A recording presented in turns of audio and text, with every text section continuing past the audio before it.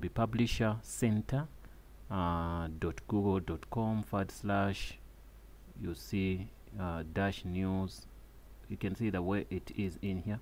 But anyway, if you can't get that, you can go to Google already.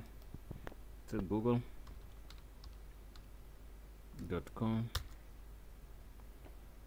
then you say Google publisher,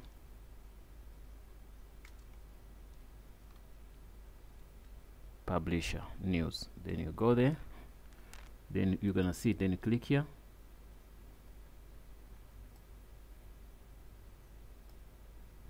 Once you are there, you can see it shows this. Why? Because I've done the verification, okay, which is good. So now if you haven't done that, you're gonna see this. It's gonna share your site, your verification site ownership in Publisher Center is out of date. Then you click on that. When you click on it, it's gonna take you to, this is already published. It's gonna take you somewhere where it's gonna ask you questions and all that. So when it asks you questions, it's gonna ask you to put in your domain. Then when you put in your domain, it's gonna give you this screen. You can see this screen. So on this screen, what you're gonna do, you're gonna take this, you're gonna copy this. See this? Once you copy this, if you're hosting with HostGator, you're gonna go to HostGator and try to talk to them. I think I was talking to them here.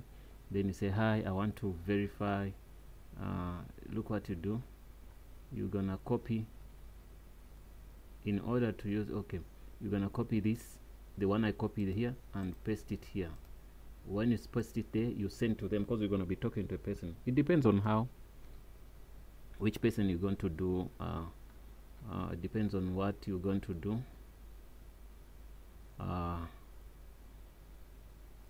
So I'm gonna tell this person, thanks for your help. Okay, I'm gonna ask a different question.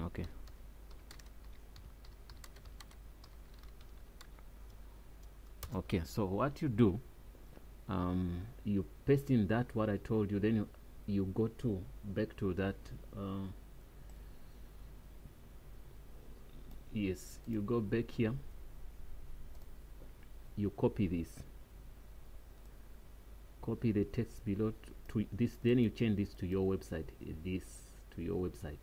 then you send it to the guy, so he will understand what to do. So he's gonna go to DNS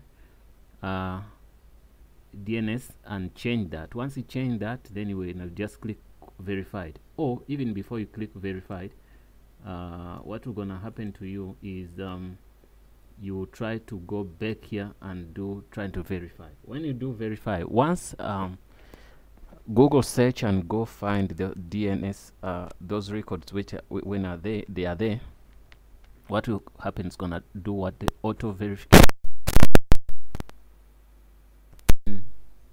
What is gonna happen to you is it will verify by auto, then your site gonna look like this, gonna say configuration publication for your whatever. So you won't see the previous there was a previous message, you get me? So